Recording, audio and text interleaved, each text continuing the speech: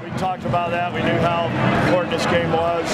Like you say, you know, being able to be victorious with promo at promo, confidence, and we came out and jumped on them early and just, you know, pretty well did what we had to do to stay ahead throughout, even though they made a lot of runs on it. Josh really started the game well for us, and then, you know, Walker kid picked it up after that, and then Josh kind of finished strong. So, you know, our inside two players really played well this year.